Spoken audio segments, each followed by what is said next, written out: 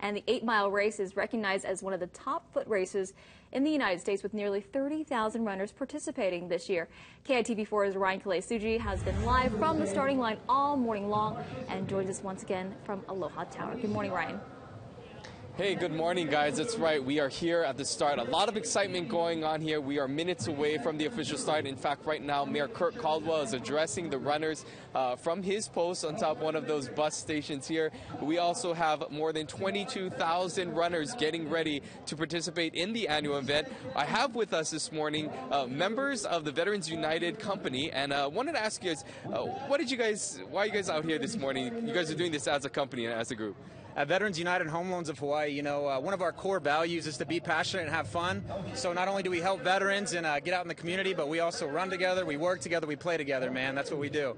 And so how does, doing something like this help you folks, Tony, as a company and as an organization? Well, there's no doubt something like this just brings us closer together, We're going to sacrifice 8.2 miles. Come on now. If you can't get close within 8.2 miles, when are you going to get close, right? Do you guys have any sort of a goal in mind in terms of like how fast you want to finish this?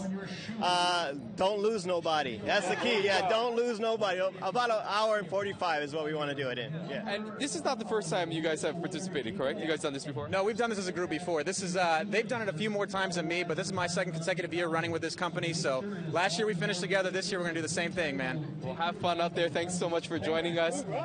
Again, a lot of groups like this excited. Again, this race getting underway at 7 o'clock this morning. Over 24,000 people participating. We spoke to Carol Kai earlier about the significance of the race, not only for runners, but also for the nonprofits out there, as they have donated close to $10 million within 29 years of this existence. So it's a really incredible story to see what this race has evolved into, starting some 10 years ago with Carol Kai starting it, to what it is today. Quite a scene down here as the runners are getting ready for what could be a very windy start to this great Aloha Run. Back to you guys. Speaking of windy, we're expecting sustained wind gusts of about 45 miles per hour. How are the runners preparing and dealing with the wind conditions there? Well, right now things have actually died down a little, but it's those gusts that we see coming occasionally. And because of the configuration of the buildings here in downtown Honolulu, some of those gusts are getting rather strong. So they said they don't expect any record-setting times this year, but it might actually help them push them from behind if the wind comes from the other direction.